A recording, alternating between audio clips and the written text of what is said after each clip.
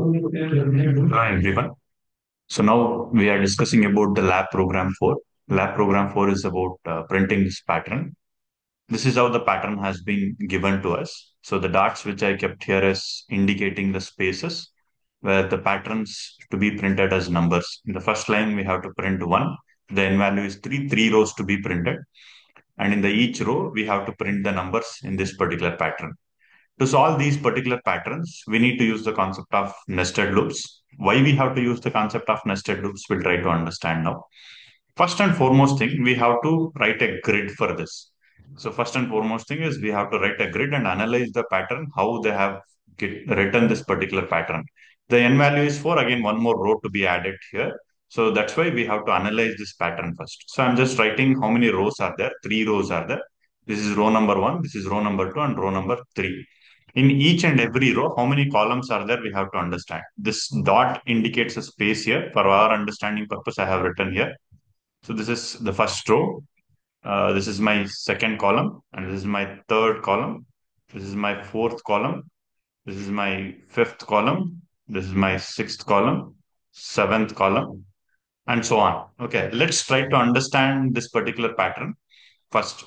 So when the row is 1, we have to print how many number of rows are there? 3 number of rows are there. In every row, again, we need to print columns also, and we need to print spaces also, and we need to print numbers also. First and foremost thing is we need to move across every row, right? See, I need to move across row 1 and then print so many spaces, and then I need to print a number. I need to move across row 2 and print so many spaces, and then I need to print the numbers. This is the pattern.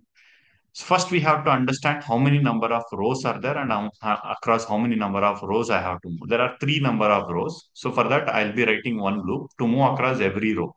So I'll be initializing an index variable called as I to the 1, and I'll be moving across every value. So n value is 3. Instead of taking it as 3, I'll be taking it as n, and I'll be incrementing this. This is a row for moving across. Sorry, this is a loop for moving across every row. And in each and every row, we need to understand, we need to print two different things here. One is we need to leave a spaces, and again, we need to print the numbers. They are nothing but our patterns. Okay. First, let's try to understand how many spaces we need to leave here. In the first row, in which pattern we need to leave the spaces. In the first row, you can understand 1, 2, 3, 4, 5, 6 spaces are there. In the row 1, there are 6 spaces. In the row 2, there are 3 spaces. In the row 3, there are 0 spaces. So it is in the multiples of 3. If you analyze these spaces, see after every row, first we need to print the spaces. So that's why I'm writing a logic for writing this, printing the spaces. If you analyze this pattern, it is in the form of multiples of 3. So how can we give this multiples of 3? So that we need to analyze, and then we need to give that inside this particular for loop. Inside every row, first for a first row, when the I value is 1, when the I value is 1, how many spaces I need to leave? I need to leave a spaces called as 6 spaces. How do I get this 6 spaces? What is my n value? N value is 3. So n value is 3. So I'll just make it as, so 3 multiplied by n minus of I. If I do this, please try to understand what I'll get. So it is in the multiples of 3. So I'm multiplying everything with respect to 3. What's the n value? 3 value. 3 minus 1 is 3 multiplied by 3 minus 1 is, it will become 6. So I'll be getting the 6 spaces for the first row. Let us take for the second row. The same pattern I'll apply. 3 multiplied by n value is 3 only. What's the I value for the second row? It is 2. It becomes 3 multiplied by 1. So the answer will be 3. Take it for third row. So n value is also 3 and I value is also 3. 3 minus 3, it becomes 0. 0 multiplied by 3, it becomes 0. So 0 number of spaces I need to leave. So I can write this particular pattern in such a way that, so I need to start my for loop. I'll be taking it as j loop. I'll be initializing j to 1. J should be less than or equal to this pattern I'm going to apply there. It is 3 multiplied by n minus of I. Why it is 3 multiplied by n minus of I? Because it is in the spaces are in the multiples of 3. So I have just taken 3 multiplication. And when for the first row, I need to get 6. N value is 3. If I multiply by 3 directly, it becomes 9. But I want only 6 spaces. I thought I need to subtract it by the value of row. So the row value was 1. So I'm just subtracting that. So this logic, I'm applying it here. So after doing this, let me move this screen on a side. Just decrease its size. Now,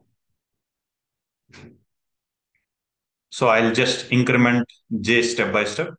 I'll just increment j step by step. And in this for loop, what I need to print, I need to give the spaces only. I'll just give printf. I'll just give the spaces. After giving the spaces, then what I need to print? What I need to print? You need to understand. I need to print one here, one followed by two spaces and two here.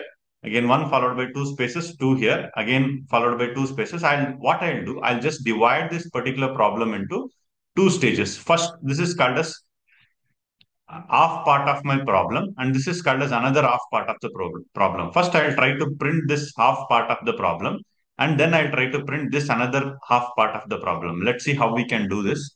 Let's see how we can do this. See, first you can observe when the I value is 1, I'll be printing only 1. When the I value is 2, I'll be printing 1 and 2. When the I value is 3, I'm printing 1, 2, 3. It is as simple as that, so that I can easily write this particular logic, and then I'll be worrying about another part of this particular problem. So another part of this particular problem. First, I'll be worrying about only this particular problem, and I'll be printing only this particular pattern, and then I'll get into this particular pattern.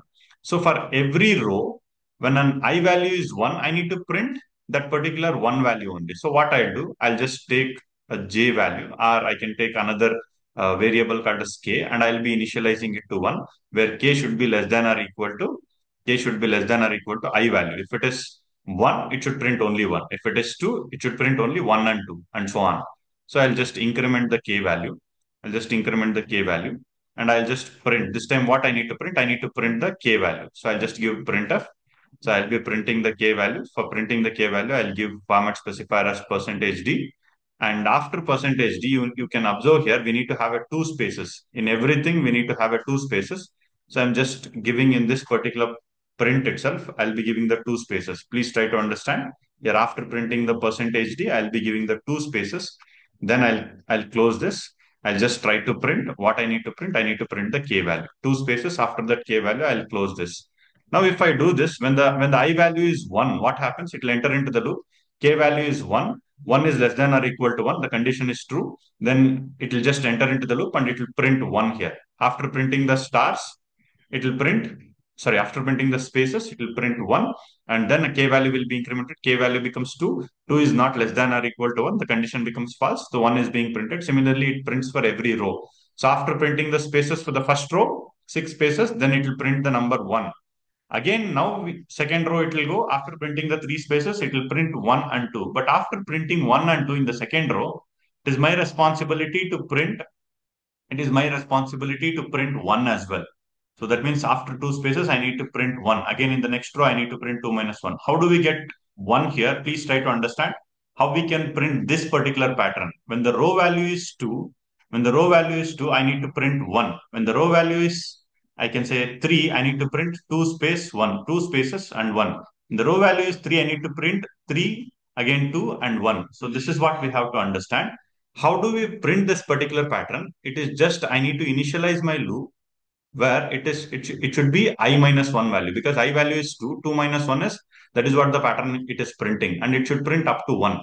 Again, when the I value is 3, I'll be initializing it to, I can say 3 minus 1, and it should print up to 1. So that's what the pattern I'll be writing here with respect to another for loop.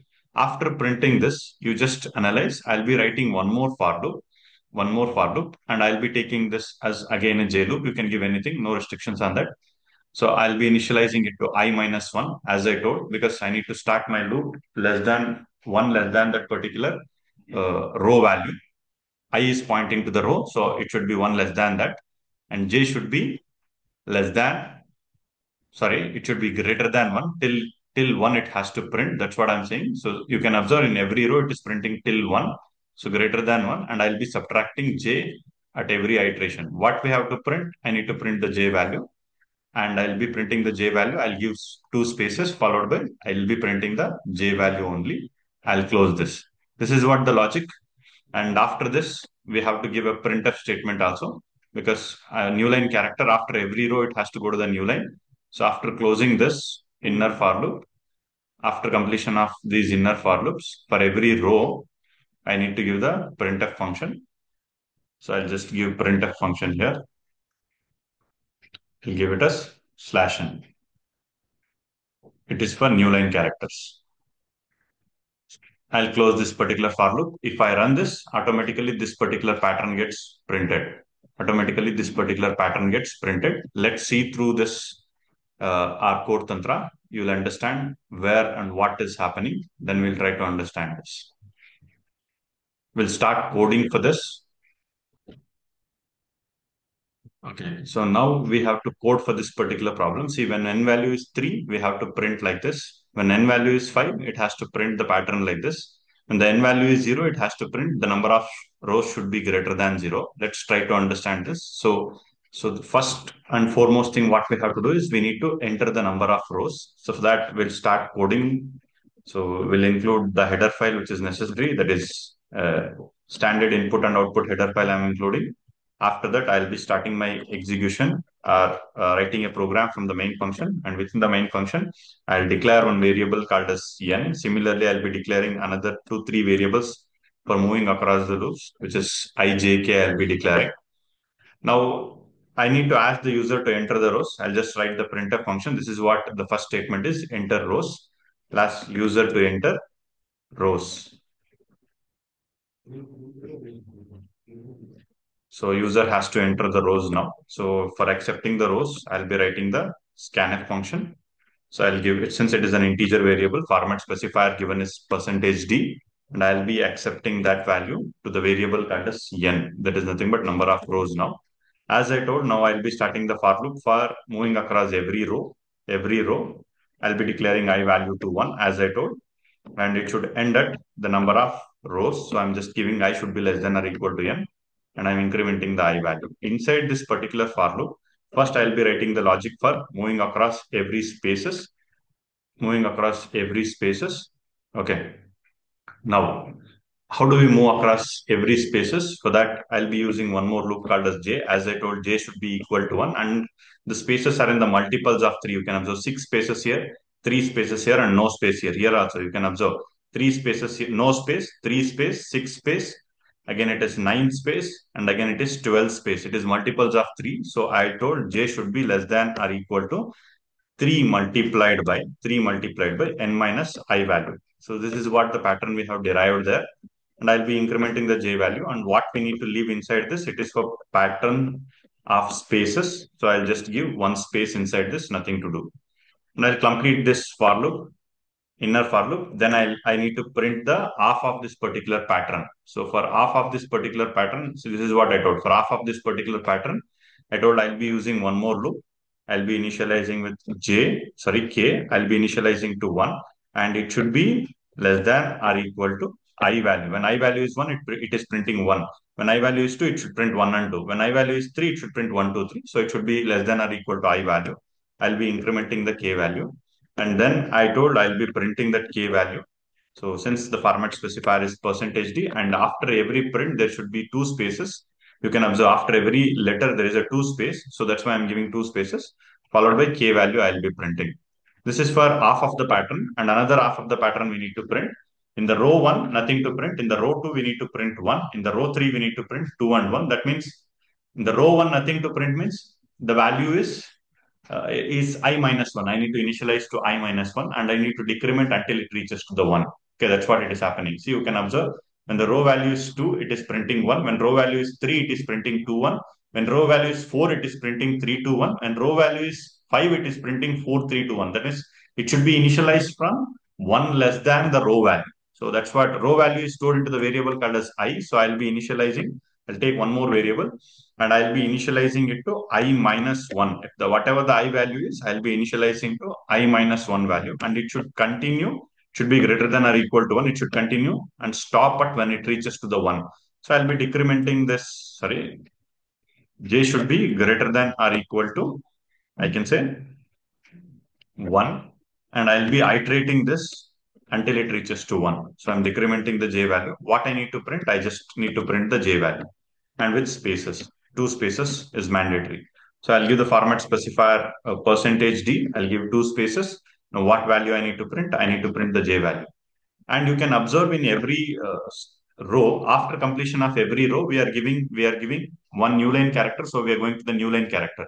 So where our row ends, so once after completion of this particular for loop, I'll just give one more printf function. It is nothing but the completion of every row before going to the next row operation. I need to take my cursor to the new line. So that's why I'm giving the new line character here. So let's run and see whether it works fine or not. This is what the code which we have written. Let's run and see whether it works fine or not. So it is asking for number of rows. I'll give number of rows 3. So it is working fine. Similarly, I'll run this again and I'll be giving the number of rows as 5 this time. So it is working fine. Fine for 5 also. Now I'll be giving the number of rows is equal to 0, which they have asked. If I give number of rows is equal to 0, you can observe that nothing is being printed. That means I have missed this particular case. So let me add that particular case as well. What it is saying that if the n value is greater than, if n value is greater than 0, we need to perform this particular operation. I'll put everything under this particular if condition, or else if n value is not greater than 0.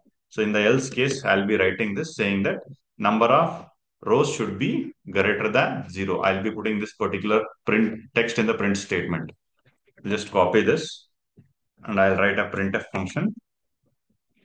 And inside this printf function, I'll put the text what they have asked, and I'll give a new line character as well. So let's save this now and let's run this again. Now let's run for n value is equal to 3.